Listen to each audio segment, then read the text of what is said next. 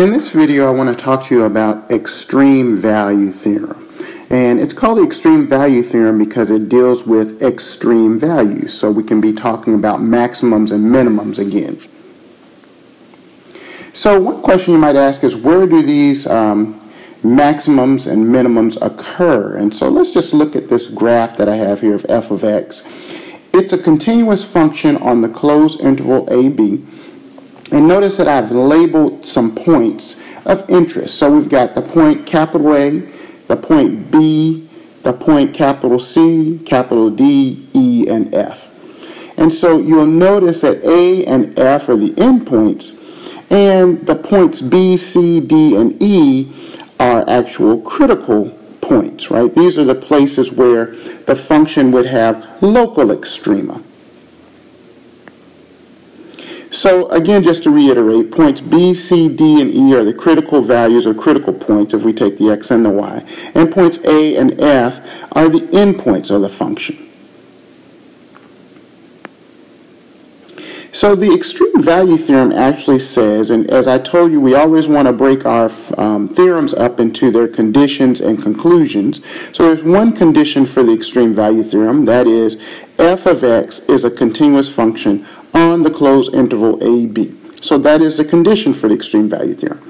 If that condition is satisfied, the conclusion of the theorem says that f of x attains both an absolute maximum and an absolute minimum on the closed interval AB. So this is a bit different than our study of local extrema, because the theorem says that if we have a closed interval, there must be some place on that function in that interval AB where it is the absolute minimum. That means that it is the absolute smallest value for all values on that interval, and also an absolute maximum. So in a problem, the way we would have to do this is that first of all, we'd have to find our critical values, C1, C2, C3, and C4. And just remember that those occur when the derivative is equal to 0 or the derivative is undefined.